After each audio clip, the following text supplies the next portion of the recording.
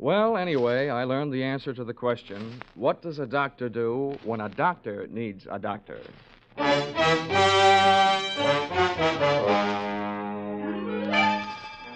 This is another in the adventures of America's fabulous freelance insurance investigator, Johnny Dollar.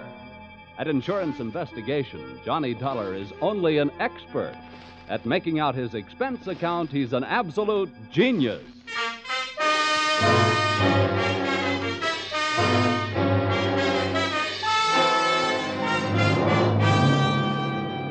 Expense accounts submitted by Special Investigator Johnny Dollar to American Volunteer Liability Insurance Company, Hartford, Connecticut. Attention, Homer Shalley, General Manager. The following is an accounting of my expenditures during my investigation of one of your policyholders, Dr. Otto Schmedlich. Or, an apple a day sent the doctor away. Or, it couldn't have happened to a bigger worm. Expense account, item 1. 80 cents cab fare to your office in answer to your call. Tip to driver, $1. Oh, morning, Mr. Dollar. Hiya. Go right in. Mr. Shalley's expecting. Thanks, sir. Good morning, Dollar. Good morning. Sit down. Thank you. I'm sorry we had that unfortunate altercation over the last expense account you submitted to this office. Oh, that's all Of course, right. it was ridiculous. You're going around tipping cab drivers $1 after a 50-cent trip. Well, you know me, Homer. Just a silly, headstrong, impetuous boy. It was somebody else's money, yes. We've been through all that. What I want to talk to you now is, policy. Oh, here it is. Dr. Otto Schmedlich, Los Angeles, California. California? Doesn't anything ever happen in Hartford? I've been using an airplane seatbelt so much lately, I'm about ready to throw away my suspenders. Dr. Otto Schmedlich. I suppose you're familiar with the existence of that type of insurance policy which protects doctors against charges of malpractice. Yeah, I've heard of them. Well, we had the rare misfortune of issuing such a policy to this quack Schmedlich. Well, what do you want me to do? Go out and take his temperature? Dollar, when I want to laugh, I tune in Jack Benny. Now, this is serious. The policy we issued to Dr. Schmedlich only covers him up to the extent of what is construed as accidental malpractice. If we can prove criminal malpractice, we can cancel the scoundrel's policy. Do you have a good reason to think it's criminal, or are you just toying with a happy thought? Look, our company has already paid off on 2 claims. Recently, we've heard rumors about this man. It seems the Medical Association is watching him very closely. But so far, no one can prove anything. Now, Dollar, do you want the assignment? No, but I'll take it.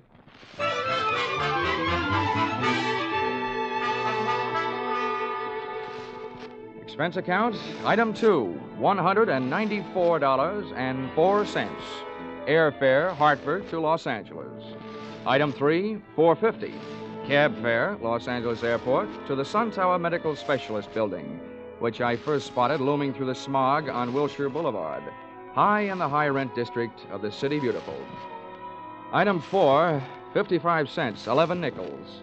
Spent telephoning the Schmedlich office at 15-minute intervals until I at last found the doctor not in. In California, the doctors really specialize.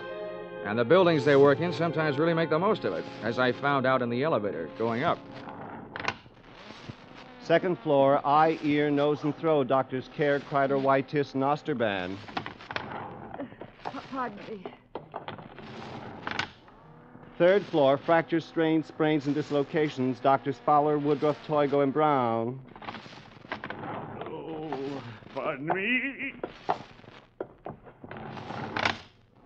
Fourth floor, obstetrics, orthopedic, pediatrics, and general practice. Dr. Small, Collier, Reynolds, Frank, Stanley, Feinbaum, and Schmedlich. Would all these medical terms you just tossed off by any chance mean that we have now arrived in the land of the mechanized stork? To put it crudely, yes. Thank you, Jack Armstrong.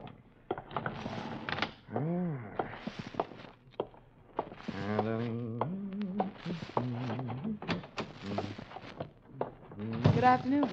Hello. Dr. Schmedlich in? Well, no, I'm sorry, he isn't. Oh, good. I mean, that's too bad. Just what do you mean? Well, I meant to say that, since the doctor isn't in, I mean, I'd rather talk to you anyway. You're prettier. I should be. I'm a girl. Now, is there something I can help you with? Yes, as a matter of fact, you can. I have a sort of empty feeling around my heart. What would you prescribe? Bicarbonate of soda. Is that all? Touche. Now I have an empty feeling around my head. Please, will you state your business? Oh, now, honey, you should know that anybody who walks into a doctor's office wants to live. And after seeing you, I really want to live. What are you doing tonight? Well, I am not in the habit of making dates with strange men. Who's strange? And furthermore, you are perhaps the most insufferable, egotistical Now, if you just person. give me a chance, darling, I'm sure I'll be able to prove you're right. Why, I wouldn't be caught dead with you.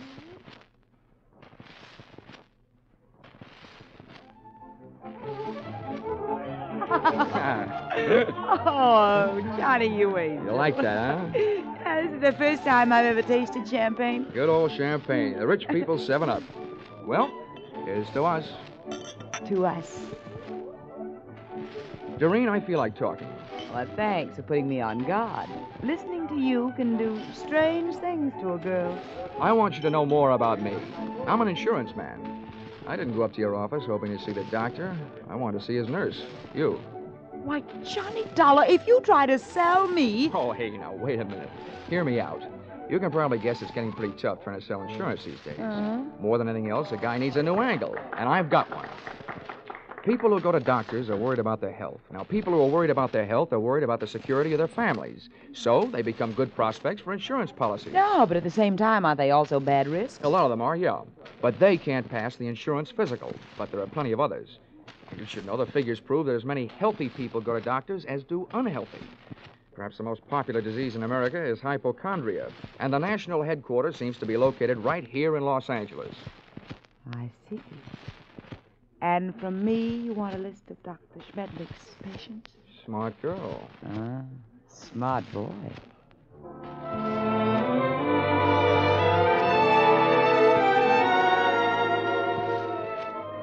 Expense account, item 5, $1.40. Cab fare to Doreen's apartment, where I told the driver to wait. Expense account, same item, part 2, $28. Waiting time, before I took the cab the rest of the way back to my hotel.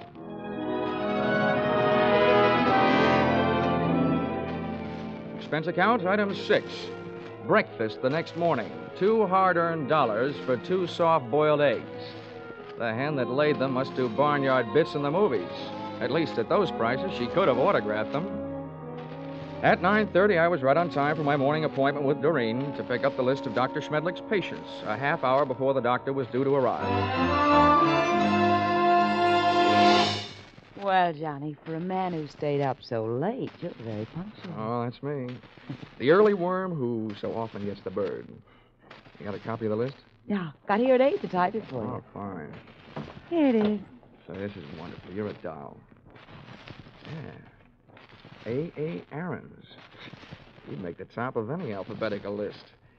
Look, this is a selfish way of saying thanks because I'll enjoy it more than you will, but dinner at Romanoff's tonight? I love it. Good. Good morning, Miss Smith. Oh, good morning, Dr. Schmedlich. Oh, these patients already? Oh, yes, Doctor. This is Mr. Dollar. He's from out of town. Good morning. Well, all right. What's the matter with you? Oh, it's really nothing. Let me be the judge of that. I will make the diagnosis. I will see you in a moment. Johnny, I don't know what happened. He's never come in this early before. I don't mind that, but I wish you hadn't made a patient out Well, of it. I just had to say something. He wants to know about everybody who comes in here. Johnny, you'll just have to go through with it. We can't let him know about the list. Okay. But what's this going to cost me? What does the old squarehead get for a checkup? $50 a consultation. Oh. Honey, instead of Romanoff's for dinner tonight, we better make it a drive-in. Sorry, Johnny, I am. You can come in now, Mr. Lawler. Oh, well, with a D, Doctor. The name is Dollar. Oh, yes, I forget. I have so many cases on my mind. Now, if you will be so good to slip off your jacket and your shirt while I talk. All right. Now, what is the nature of your complaint? Well, my back. Ah. See, I was in a small automobile crack-up driving out here. No, that's a dangerous, complicated area, the back. Now, if you'll be so good to get up on the table and lie down. Oh, all right. No, on your stomach. Yeah. The feet down here, please. That's good. Now, I tap your back. When I reach the painful area, please tell me. Yes, Doctor. Mm-hmm. Oh, very well muscled, Mr. Dollar. No bruises, strange. There it is. Aha. Well, not dangerously near the spine, but very interesting. Here, I think this will help. Oh! At first, it felt like a big bee sting about a quarter of the way up my back. Then came the buzzing inside my head. Whatever kind of liquid lullaby the good doctor sunk into my spine, it really rocked me to sleep. I had time to move my head and watch Schmedlich put down the hypodermic, walk across the room to my coat, and take from it the list of his patients, plus my wallet containing my identification. But I didn't give it a second thought. I didn't have time to. For me, the lights went out.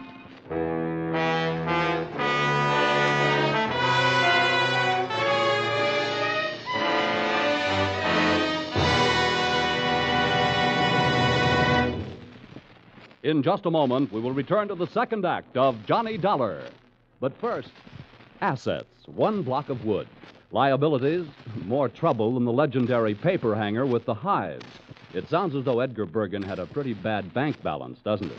But luckily for you, he comes back week after week to the CBS studios with his block of wood named Charlie and lets himself in for more trouble.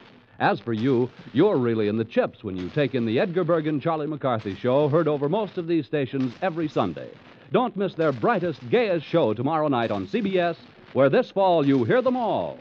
Tune in this fall for the show that you love best of all. Listen carefully, here's the address. It's CBS. Now, with our star, Charles Russell, we return to the second act of yours truly, Johnny Dollar.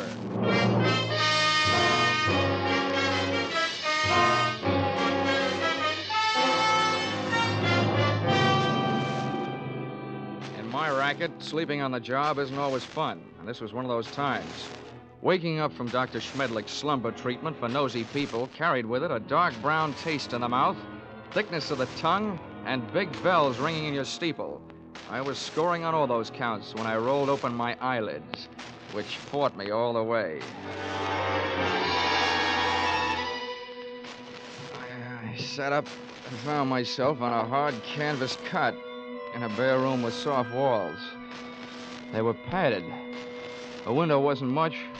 What there was of it was barred. So was a tiny opening in the upholstered door.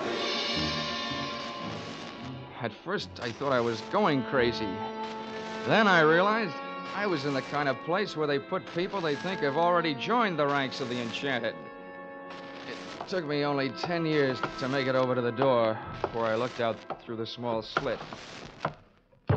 Hey! Hey, come here, someone! Hey, room service! All right, wait a minute. I'm coming. Hold up your horses. Now listen, mister. The first thing you learn in here is we don't like noise. Makes the other patients nervous. Okay. Where am I? Who are you? I'm your nurse. Oh, sorry I didn't recognize you. I thought nurses were supposed to wear little caps. I got a little cap, but I don't wear it indoors. Hey, listen, you. Don't go making fun of me or you'll be sorry, see? I'm sorry now. How'd I get in here anyway? Well, all I know is this place is for your own good. They say outside you're dangerous. You can depend on it. If I ever get out, I will be. What'd you say?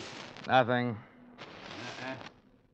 You're one of them, all right, talking to yourself. What's your name? Well, it's none of your business, but I'll tell you. I don't like people calling me hey you, so I'll tell you. My name is Foggy. Okay, Forgy. Listen, all I want is a chance to talk to somebody who's in charge. How about it? That's easy. When your time comes, the boss will be here without no asking. You get one visit from the boss every day, just like all the others. When'll that be? Just before supper. So why don't you go back to sleep? That won't be for 4 more hours. Oh, dandy. Who is this boss? What's his name? The boss is not a he. It is a she. And her name is Dr. Doreen Smith. I had 4 hours to think up different ways of calling myself a sucker. At the end of hour number 1, I ran out of fingernails. At the end of hour number 2, I ran out of patience. And the other 2, I spent devising torturous new ways of getting even with a combination that shanghaied me into that fancy four-walled straitjacket. They had left me only one move to make. That was out. I figured that if the winsome Dr. Doreen Smith paid me a visit, she'd come with her body well guarded, probably by the charming, bemuscled behemoth, Nurse Forgy, who, from what I saw of him through that slit in the door, was no Florence Nightingale, believe me. For him, I needed a club. I didn't have much to work with. The iron and canvas cot was heavily bolted to the floor, as was the only other piece of furniture in the room, a small but sturdy table. Took off one of my shoes, ripped the heel off in an angle of the cot, and looked lovingly at the shiny little nail points gleaming back at me from the solid piece of leather in the palm of my hand. I put it to work, ripping a 4-foot square of canvas out of the cot. Then I put both of my shoes into the center of the square, picked up the corners, tied them together close to the weight, gave it a heft, feeling that I now had at least the start of a weapon. Hey, you! Here we are. Oh, I suppose you think that's good news. He's safe, Dr. Smith. He's still groggy from that throw. Don't trust him. Grab his arms when you go in and hold on. Now go ahead, I'll follow.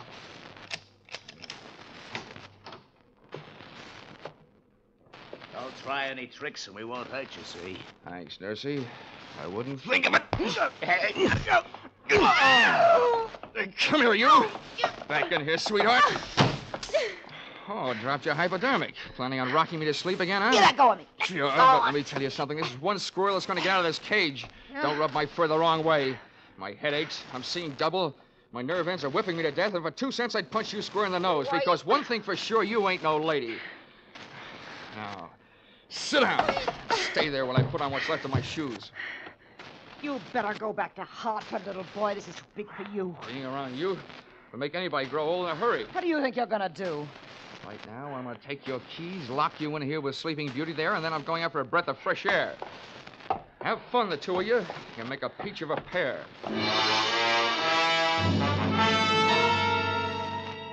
I stumbled through the rest of the building, which turned out to be nothing more than a country house. There were no other rooms like the one I had just vacated. For that matter, there were no other so-called patients. It could have been a place maintained for the purpose of making people talk, or keeping them from talking. There was no telephone.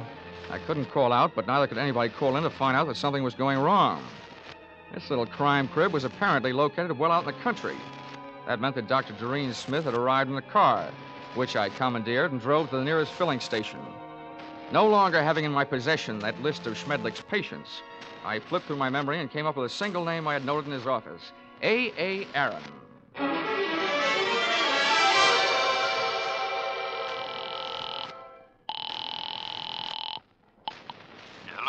Hello, is Mr. A.A. Aaron in, please? It is Aaron speaking. Oh, good. Mr. Aaron, I'm representing a group of West Coast druggists. I'm making a survey. Where do you have your prescriptions filled? It is at the Enjoy Pharmacy on Beverly Boulevard. Oh, I see. One more question, Mr. Aaron. I know that in many cases people go to the pharmacist recommended by their doctor. Is this the case with you? Yes, that is right. Well, thank you, Mr. A.A. Aaron.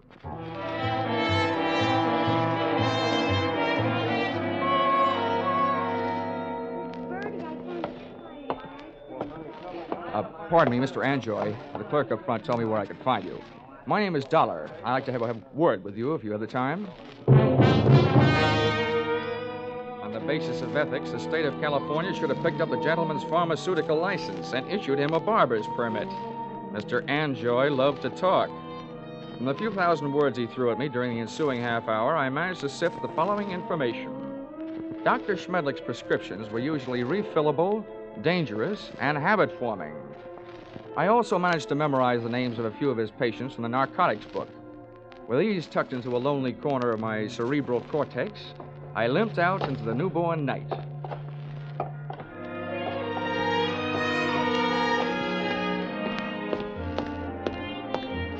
Expense account, item 7, 50 cents, having the missing heel on my shoe replaced by late working cobbler.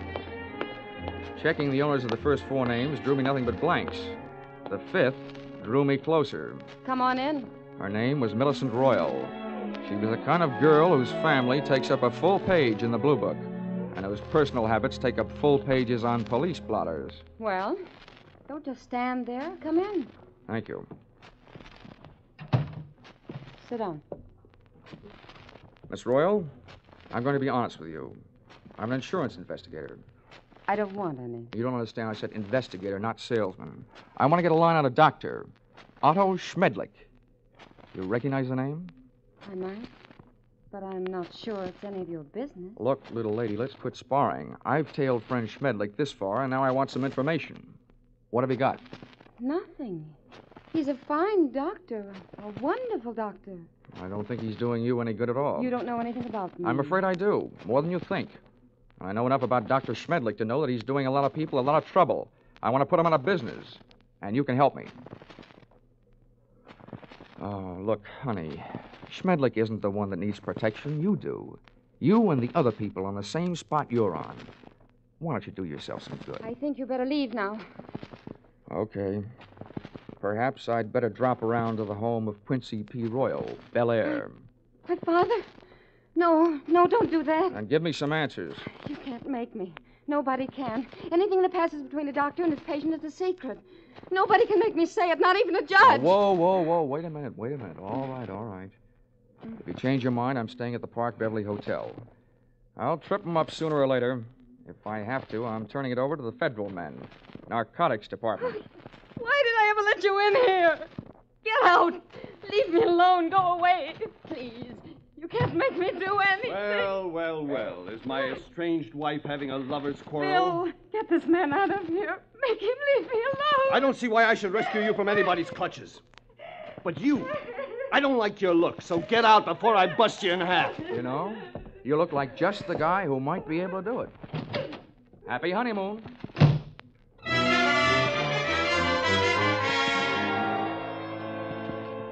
My hangover from Dr. Schmedlich's health cure hit me again as I hit the street.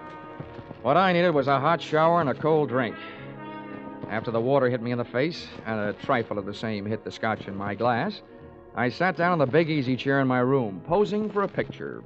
Johnny Dollar, lonesomest man in town. I was mixed up in something mighty big and mighty wrong, but something I couldn't as yet put a finger on. Up until then, I had to go on with ability, experience, instinct, all unacceptable to the police as evidence. I asked myself why I hadn't called the law and told them about my party with the lady doctor and the man nurse.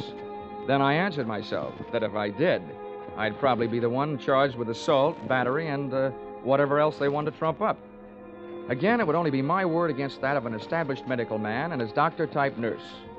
So I decided to leave Doreen and her monster-type nurse where they were until I could turn them over to the cops. 4 drinks later, I was beginning to realize that those kind of troubles don't drown easily. And then the phone rang. Yeah? Mr. Dollar? Yes, this is Dollar. This is Millicent Royal. I want you to come over right away. Right away. Wait a minute. What's the matter? I changed my mind. I'll tell you everything. Anything you want to know. Oh, listen, Millicent, take the advice of an old hand at this sort of thing. If you want to help, tell me now, over the phone. No. You can't trust telephones. Somebody's always listening. Oh, listen to me. It never fails, Miss Royal. You're playing around with the kind of suspense they like to put into movie scripts. The dame calls with some hot information she's afraid to spill over the phone. Then when the investigator gets there, she's dead. Hurry. Bye.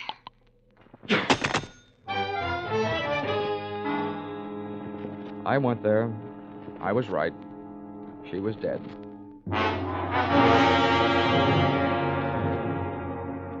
That gave me 2 people to go looking for. I didn't know where her estranged husband, Bill, lived, so I went to work on the doctor. His all-night telephone exchange gave me the information that he had called in just before leaving the hospital on his way to the office and could be reached there in 20 minutes. I was apparently closer than he was, so I walked over to the building and up to the 4th floor. There were lights on in the Schmedlich office, so I walked in. What do you want? I came here to see the doctor, Bill, but I was going to get around to you eventually. I just came from your wife's apartment. So did I. That's what I mean. You've got some talking to do. I know who you are, but don't go getting any ideas. I didn't kill her. I loved her. It didn't sound like love when I met you in the apartment. We made up right after you left. I went out to get her something from the drugstore. When I came back, she was dead. That's what I'm doing here. I'm waiting here to kill the man who did it. How do you know it was Schmedlich? Because after you left her apartment, she called the doctor and told him if he didn't stop shaking her down, she was going to tell you the whole story. And he threatened her, and she called me. What was the grounds for blackmail? Narcotics? That's right. He got her started on it during a long illness she had. After she was well but still needed the drug, he told her he'd see that her family heard about it. She didn't pay him off. Nice guy. He wrecked us, wrecked our marriage, made a victim of her. And she wasn't the only one. There were others. He made drug addicts out of them and then threatened to blackmail them if they didn't pay off. Can you prove all this? I can't prove it. Nobody can. The cops, the medical association, they've tried, but Schmedlich is clever. Too clever. When I blast that monster out of the world, I'll be curing it of a big sickness. Now, hey, take it easy. Look, I know how you feel, but you haven't got the right answer. Why don't you let me take over? Stay out of it, Dollar. I never belonged to any Boy Scout troops. I'm not joining now. You know what they say, an apple a day? Well, I've got one here for the doctor. You see this? It's left over from Guadalcanal. I sure do see it. A pineapple. Army type. Hand grenade. Well, I'm gonna feed it to him. Oh, Bill, now look, I know you're upset, but don't forget, those things were designed to take care of more than one man. Have you thought of that? I've thought about it a lot, and it still all adds up. I haven't got a thing left to live for. Hey. That's him. Bill, you're off your rocker. Don't do it. Give me that thing. Shut up. Stand away. What is this? What are you two doing here? Come and get it, Schmedlich! A bomb! Before the grenade could explode, I did. With one foot, I kicked Bill mightily in the shin bone. With a pin pulled, I only had about 5 seconds. I took 2 steps, and with the other foot, I kicked the grenade out to the corridor, then I hit the floor.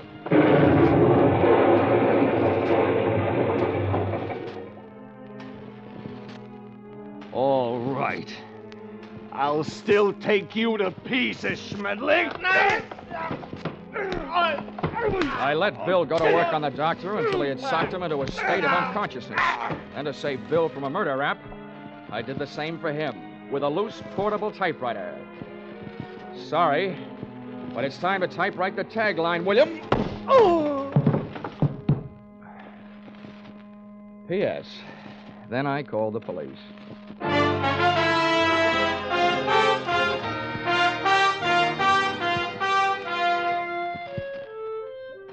Expense account, item 8. $50, airplane rental, Burns-Lee charter service for flight to Palm Springs. Item 9, $62. Dinner at the Dunes, party of 3. Included in said party, me and Haig and Haig. Expense account, item 9, airfare Palm Springs to Los Angeles to Hartford, $244.04. Expense account, total, $1,211.69. All that for getting rid of a doctor. And if you react the same way you reacted to my last expense account, it'll probably mean that you will be needing a doctor. Signed, yours, truly, Johnny Dollar.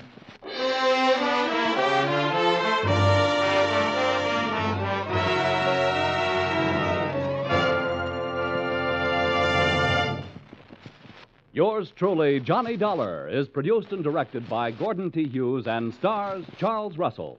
Script by Paul Dudley and Gil Dowd. Featured in the cast were Willard Waterman, Betty Lou Gerson, Larry Dobkin, Paul Dubov, Georgia Ellis, and Edmund McDonald. The special music is written and conducted by Wilbur Hatch.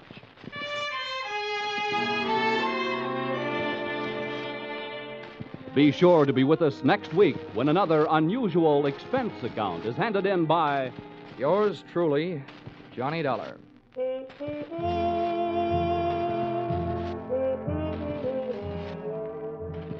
Stay tuned for Vaughn Monroe and his caravan, which follows immediately over most of these same stations. Paul Masterson speaking.